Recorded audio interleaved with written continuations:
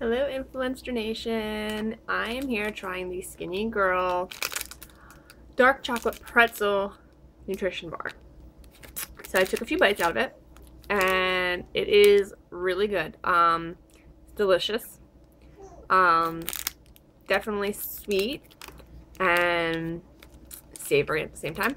So I highly recommend it. I've had one before. I believe it was a caramel pretzel one. And that one was also really, really good. They're definitely, in my opinion, it is more like a candy bar kind of than other nutritional bars that I've tried in the past. The ones I've tried in the past were more like diet tasting, kind of like, I know people say they taste like cardboard. They kind of do. But this one is actually really good. It's got 160 calories, which is about, I think, on par with the other ones that I've tried in the past. 6 grams of protein and 5 grams of fiber. These ones are also kosher, and they're also gluten-free.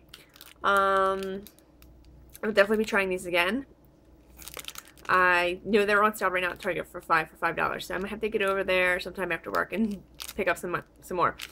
Thank you, Skinny Girl, and thank you, Influencer. This is really good, and I can't wait to finish the rest of it. Bye.